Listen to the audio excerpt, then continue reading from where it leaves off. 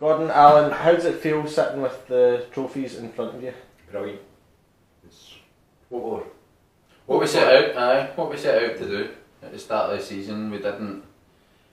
We built a team to win it, and I'm glad to say we have. Yeah.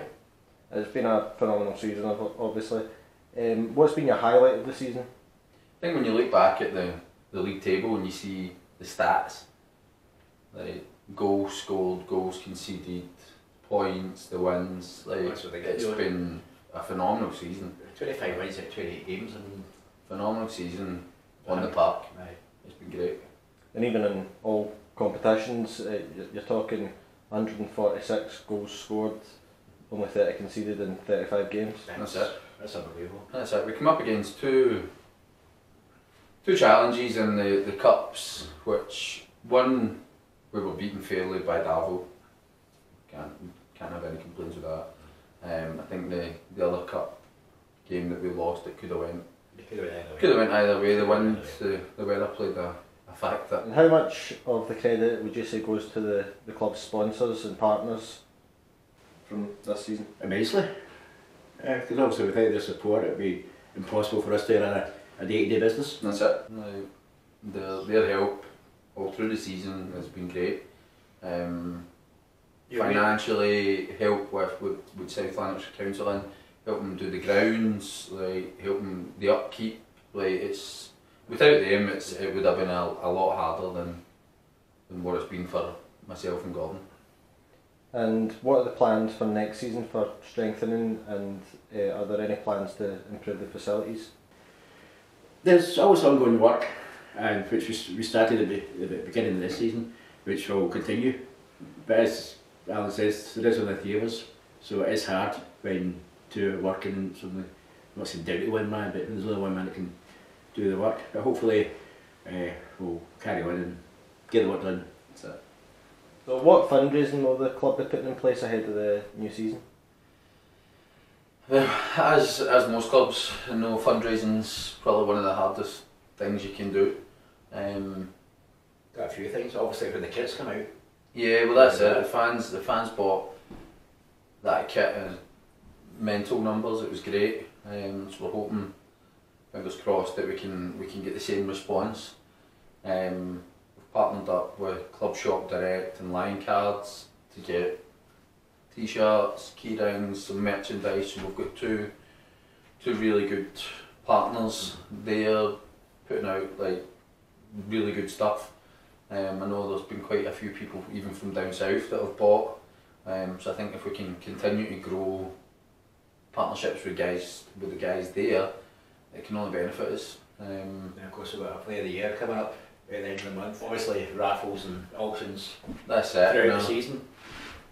That's it. Like we'd an extra helper at the weekend there, which allowed us to put out some signed tops. As a fans know, they usually see me running about like a headless chicken trying to count the change. So with the extra, if we can get some extra bodies in, to help us on match days, then we can start doing more stuff on the days. Actually, talk about match days, match day sponsors, match day ball sponsors, things like that.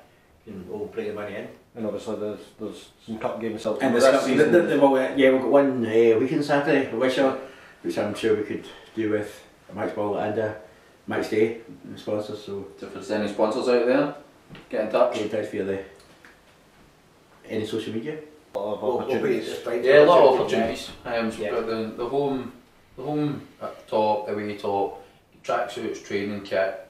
We've got everything that the boys wear, match day, training, they all need sponsors. Then of course there's the big one. Player sponsors. Pitch side sponsorship as well. Pitch side. What are some of the challenges there's been this season which the fans might not have been aware of? It's just day to day things. Just the day to day upkeep and running and maintenance of the park. Get it match day ready, which isn't always, I wouldn't say easy, but again when it's only down to one man, it's sort of 4 or 5 days a week, 4 or 5 hours a day. Like Gordon's at the park, it's a lot of credit has to go to Gordon. He's at the park like you're saying, 4 times a week. He cuts it, rolls it, he does everything on the park, so credit's got to be given. Fixtures next year. I don't need to line it and run it. That's it. Yes, it's hard work, but again, that's it. Well worth it this season. Yeah, well that's it. You Well go to clubs that have got loads, like 10 plus committee members that help them run the day to day, and there's 3 of us, and obviously Paul and Billy, the 2 managers, there's 5 all in, so it's hard work. Like, it's hard. And obviously a lot of those clubs will have additional resources to help them to... That's it, bigger budgets, more people. What are the priorities for ensuring that the club do improve next season and don't just stand still and be content? Obviously, again, that's down to the management team. I'm sure they'll be looking at bringing in players, seeing what they want to keep from this season. And once they know, we'll know, and until then. I think with how well we've done this season, a lot of players will be looking and potentially want to come. Yeah. Try and keep as many as we can because we've got a great base. I was going to say good big squad, players, but it's been the whole squad. A good squad of boys, so if we can. It's down to the managers to see where they think they can strengthen, where they need to strengthen, and then see what budget we have. That's it. And finally, have you got a message that you'd like to send to the fans?